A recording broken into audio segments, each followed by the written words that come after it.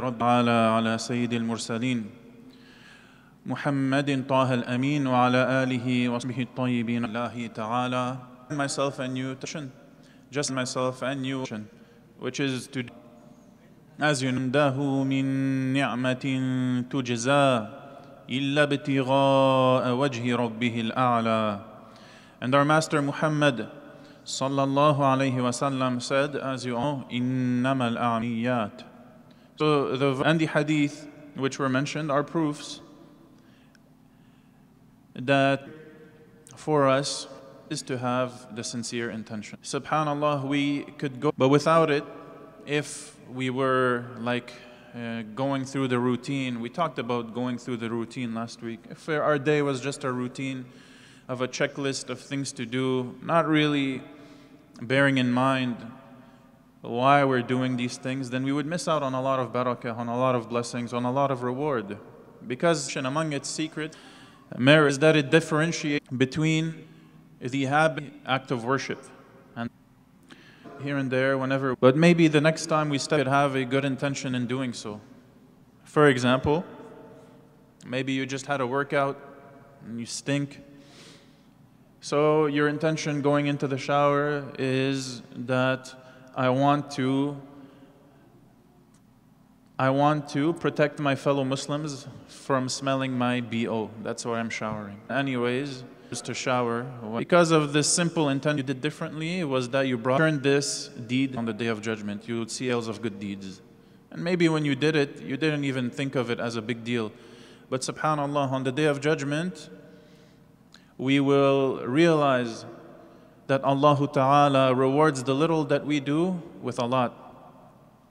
And we don't know which deed of ours could tip the scale of good and make them more weighty. Rush, obligations, of course, that's what I believe about them. That is something you also do. The haram, that's what I believe in you.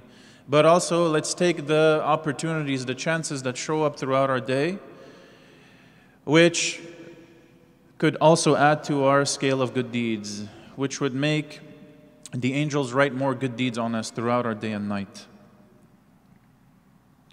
Last time around, we ended our talking about the honor to his son to people of the past, as well as attached in the world.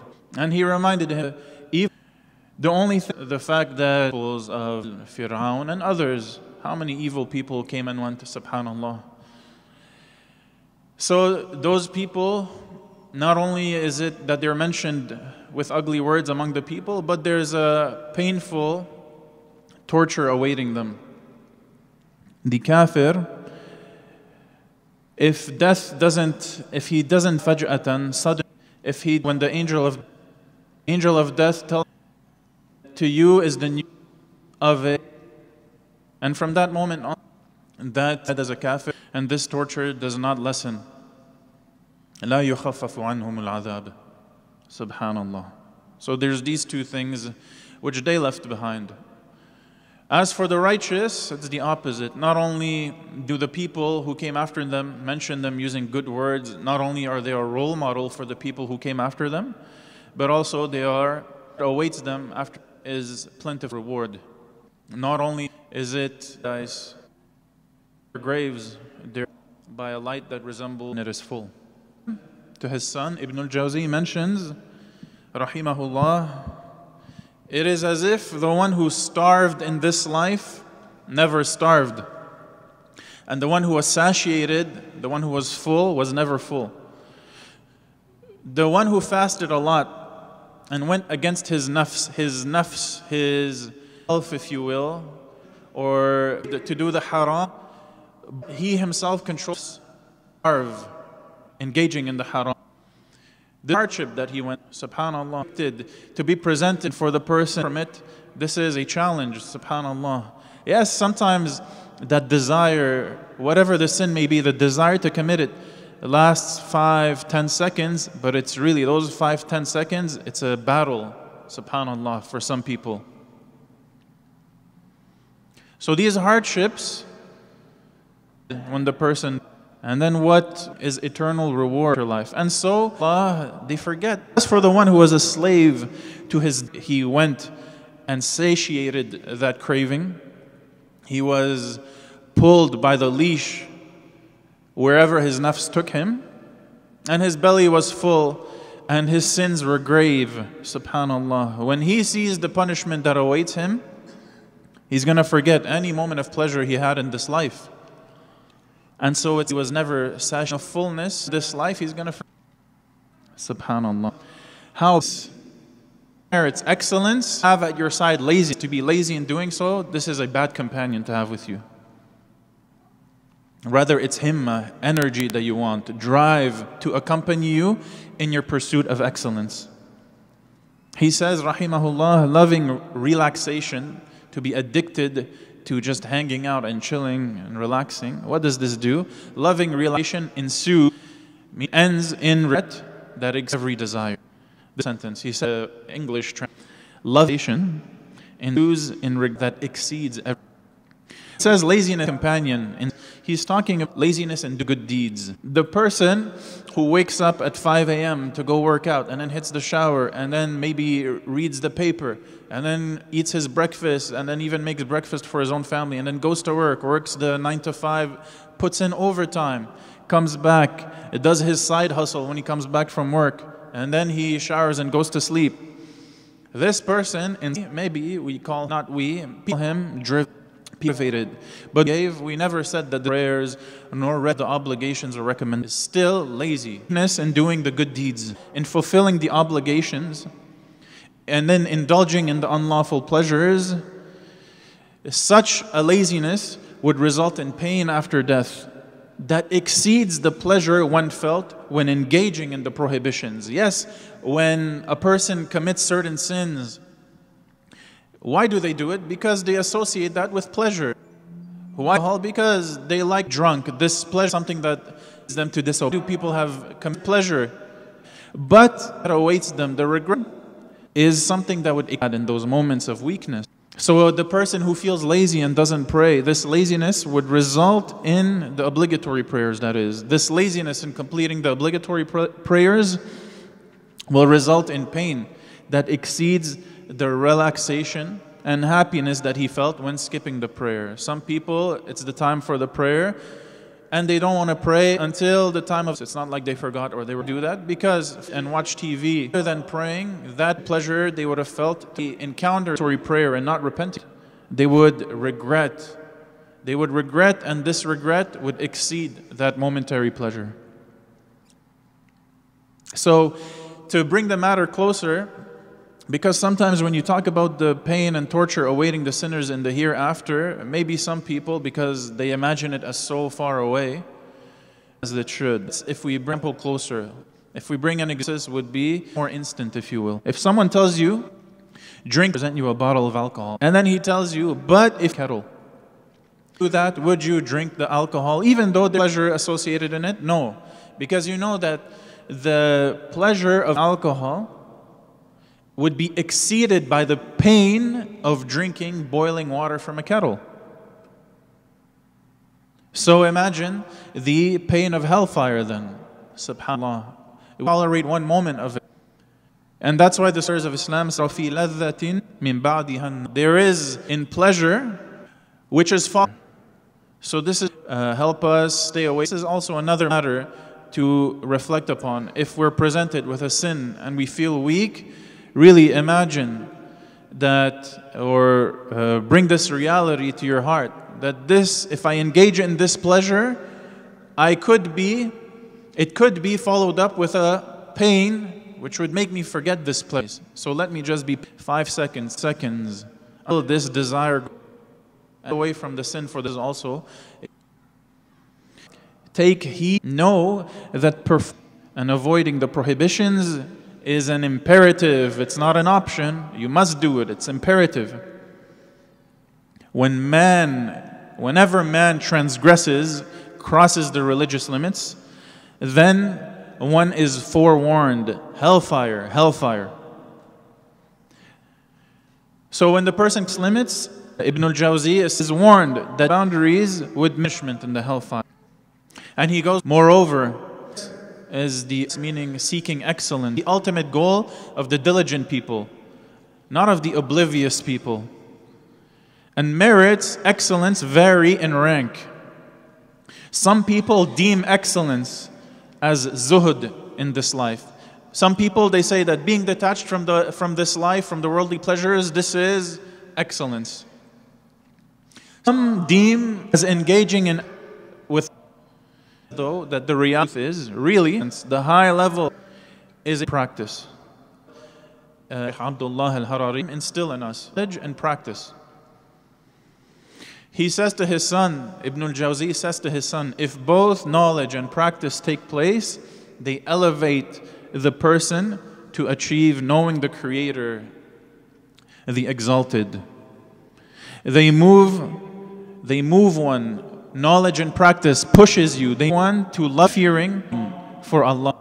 And that is the sought acceptance of Allah. This is the sought goal. This has been made clear in the Allah Ta'ala. By worshipping Allah, we are the question that so many people have. They live and some of them die without knowing this question. Why am I here? Subhanallah. So what a blessing for us to know why we're here. We're here to obey Allah Ta'ala, and Allah promised us a great reward if we do so.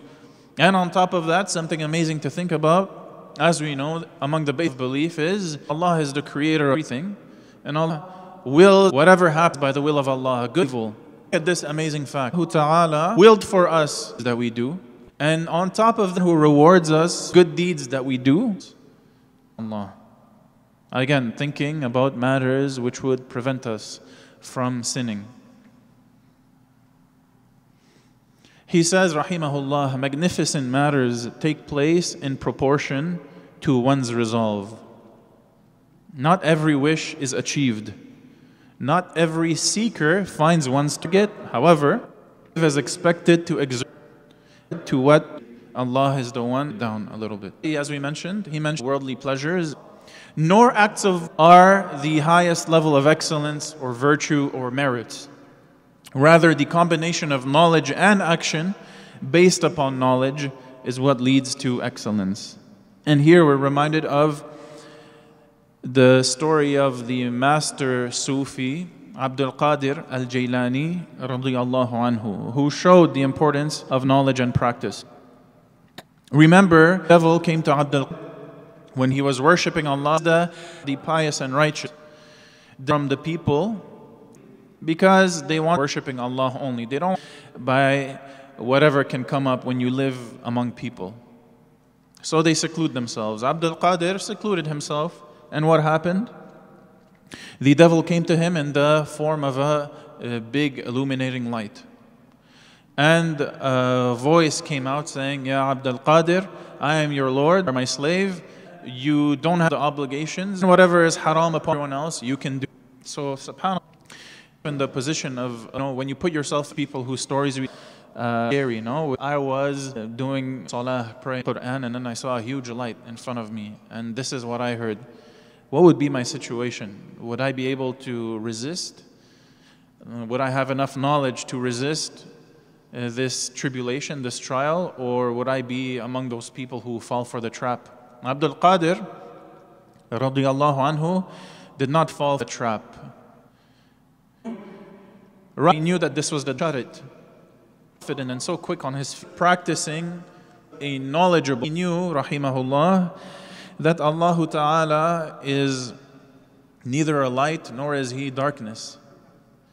He knows the Quran. Abdul Qadir knew that Allah Ta'ala said, وَجَعَلْنَا الظُّلُمَاتِ وَالنُّورِ, that Allah mentioned, Allah revealed in the Quran that He created both darkness and light. That Allah's creation, alayhi wasallam, He did and He stayed away from. Who am I to do whatever is haram?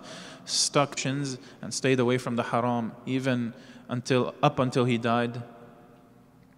So the devil told him, you have defeated me with your knowledge. Before you, I made 70 worshippers go astray. So 70 people before Abdul Qadir, for this, he thought light that came to them and they really thought they want now, that they didn't have to stay away from the haram by that. Of course, this Allah, Ibn al-Jawzi, when he said magnificent matters take place in proportion to one's resolve, this is something that's reflected in the life of the Prophet ﷺ. What's the magnificent matter that took place? Well, 1400 years ago up until now, Islam started the Prophet ﷺ started from a desert in Mecca. There's no corner of where the adhan, magnificent matter. Into his sallallahu, we could just talk so long or days about the resolve of the Prophet ﷺ, the amount of work and effort he put into, and the amount of obstacles that he faced when spreading his call ﷺ. He had, as you know, 7 children. All of them died while he was alive, and he even lived to see some of his own. An obstacle, be able to do this. Having one of your children die, protect you from this tribulation. 6 of your own children time. Salam, that there is a mission he has to fulfill, and he didn't let these trials and tribulations stop him. His own family members, when you have family members, you expect them to support you in the good that you do. But look at his own uncle, Abu Lahab, who curses him and then stands biggest enemies. This is a hard test, some of us, and we would give up and start a business doing things like many of us forget about it. But the Messenger of Allah sallallahu alaihi wasallam, again, he had a strong resolve. And there's the companions who, of course, they had the example of the Prophet alaihi salatu wasallam to look up to. Look at Sa'd, for example, Sa'd ibn Abi Waqqas, who when he became his mother until Islam. Sa'd, the mother and their child, and existed, but what was he upon the truth? By sending among the people of Quraysh to clarify what was truth from falsehood. So Sa'd wanted to stay upon this truth. So he told his mother the famous answer, which is that, "O mother, if you were to live and die 100 times, I'm here. If you were to leave this matter, leave Islam. This takes a subhanallah." And Abu Bakr, who gave money away to, and then by the Messenger sallallahu alaihi wasallam, for your family, ya Abba, Allah and His Messenger, to be able to give all of your money for the sake of Allah, subhanallah. How did he do it? Really ask yourself, subhanallah. Maybe take a moment to calculate what's in your bank account, the money that you have stashed under your mattress, and you give all of that in one shot for the sake of Allah. Knew that Allah for this, and we know, of course, for deeds that we do, but us as they were. Our age, a black man who came to Lebanon and then worked hard despite the opposition from normal people and their racism. And not only from the normal people on the streets, but even so-called sheikhs who did not like for him to be the who is standing up truth and simple. Sheikh, there was a time, and you know this, but I love to mention, subhanAllah, because humility and of humanity where we think we're platter.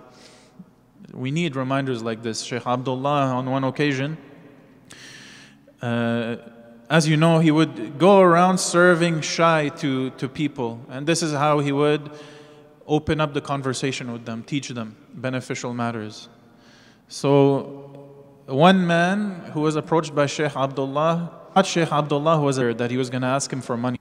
So what did he say? You go. So years passed. He ended up in the Sheikh. So his friend like him, "Oh, Sheikh Abdullah, let's go. We're going to go see him." So he got pumped up. "Oh, no, yes, let's go see Sheikh Abdullah." So when they went to the session, this man sees the same person that some time ago, years ago, he had told to just keep going. May Allah give you. So of course, he probably felt embarrassed. But he still went, sent to, "Do you remember me?" The guy who offended me was a humble person. To satisfy, to become popular among the people, for people to kiss his hands and mention him in goodness. His goal was to spread the knowledge in a time where ignorance was widespread, in a place where people, the first words that they would teach their children would be to curse Allah. A baby, a toddler would curse your Lord, subhanAllah. This is he came to. There's others, no, maybe you don't. This is also an amazing story. What's the theme we're talking? The resolve of people. Maybe you know the story of the cab driver also in Lebanon, who during the Lebanese Civil War still worked. And what he would do, subhanAllah, during what? During a civil war, when people, their main concern is, am I going to live today, or is it? Am I going to die? Am I going to be hit shrapnel or straight? Or am I going to live? People's concerns resolve like this for him to do a da'wah, engage. Was in the middle of the civil war. How would he do this? You may ask yourself. He's working in a taxi cab and he's doing da'wah at the same time? Yes, he is. When he would pick up passengers, he would simply turn on the radio, Nida'ul Ma'rifa, and this is a great radio station. They spread knowledge in it, so the person would listen. And sometimes he would turn the radio off, and he himself made an official conversation with the passenger about or the weather, things like that. So one told him, take me to the Muslims controlled territory, and like that. So the border, it's within the same country, but border within the turfs, if you want, right? So a man told him, take me to the border between the Muslims and the Christians. So our brother, the cab driver, started driving, and he started telling him about Islam on the way. Well, what did this man do? But told him. So our brother, so he didn't just through, no, and kept talking to him about Islam. And the man, the Christian man, who entered his cab as a Christian, while he was in his cab, maybe a few minutes later, became a Muslim. He said his shahada while he was in his cab. Allahu Akbar. But what do you do when you catch your prey? Just then run away? No, you tie it up, run away. Man, that's not what I'm trying to. His cab, or rather, beyond enemy lines. And a time where, depending on your ID card, what it says, whether you're Christian, Muslim, you could get shot. And massacres happen like this. Subhanallah. But he had a strong resolve. He braved the risk, if you will. So he crossed the border with him, took him all the way. And on time, okay, now that you're a Muslim, you have to learn how to pray. Thursday, the man comes back to his house and sees out of the building of this man walking around. So he asked, what's going on? And guess what? He was informed that that same man who became a Muslim in his cab a couple of days ago had died. So this man died as a Muslim because of what?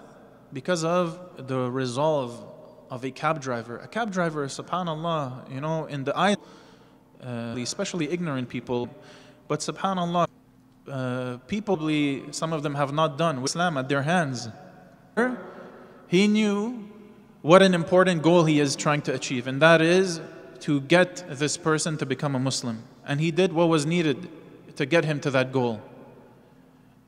Take the longer route, spend his gas money, sacrifice time, which he would have spent with his family back at home. Cross lines, risk getting killed. The risk, if you will, was what reward? لَأَنْ يَهْدِيَ اللَّهُ بِكَ, that for Allah for you, than the world and what's in it. So these are examples. And I mentioned the Prophet ﷺ and the companions, but what happens is people think, oh, but he is the best of the creations of Allah, and they were the companions. They looked at him, they spoke to him, they had around him. As a cab driver, here to specify it. So he is, whether it's high or low, this is by the will of Allah, as we know. And not every seeker finds one's target. However, the slave is expected to exert effort. Everyone is directed to that for which one is created. And Allah is the one who is sought for help. Every person will Allah willed for someone, they will work for hellfire. So what's up? No one knows. So we have the blueprint to follow and we have to work according to that. We don't use this as an excuse. We don't use the fact that we don't know upon which state we would die to stop us from engaging in the good and from staying away from the evil. Now, when we to which state we would die, an exception that the person ﷺ, in his dream to enter paradise. So see the Prophet, he dies in a way. If you have been blessed with this blessing, then yes, you can go ahead and say, I am going to paradise. This came in the religion. This is not something that's doubtful or some random person on YouTube said. This is what the Messenger of Allah ﷺ and our teachers taught us.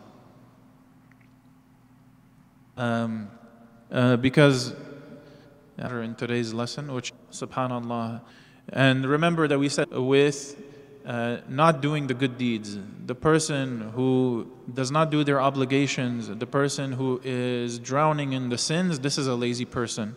No matter how many times a week they go to the gym, no matter how hard they work to get their promotions, no matter what else they do, if they do not fulfill their obligations, if they're in sins, this person, ta'ala, laziness, be among the people, have a strong result. With that, we will end as we always do with Allahumma salli ala Sayyidina wa ala alihi wa sahbihi wa sallim.